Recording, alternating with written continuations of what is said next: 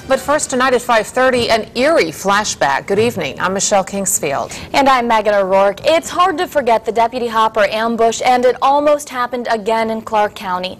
This time the sheriff says a disturbed man shot at deputies during a 5-hour-long standoff in the 12,000 block of Jason Drive. Jordan Burgess is live with what deputies say you can learn from this incident. The sheriff tells me things should have never gotten to this point if somebody would have just stepped in earlier and made sure the man involved didn't have guns in the house. And he wants to make sure you don't make the same mistake.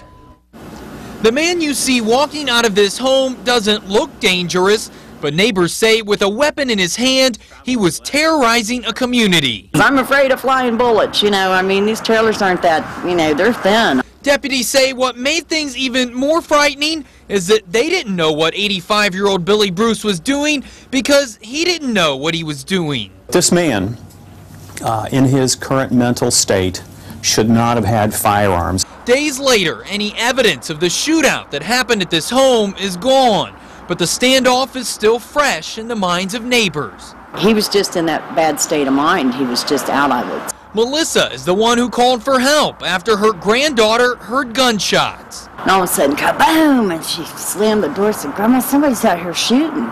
Deputies say the salvo was Bruce's second of the night, but the closest call was yet to come. Shots fired, shots fired. Deputies say when they showed up, Bruce pointed a gun at them, causing one deputy to open fire. This is a dangerous combination. A man who was not in complete control of himself, armed with multiple weapons and ammunition.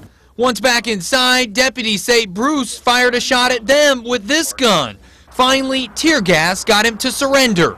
The sheriff says this shows why you have to be careful about who has access to weapons. Every person has a responsibility to try and keep weapons out of the hands that those are mentally incompetent and suffering from illness.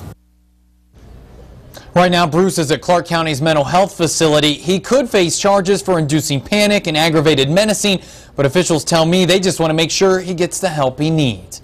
Reporting live, Jordan Burgess, 2 News.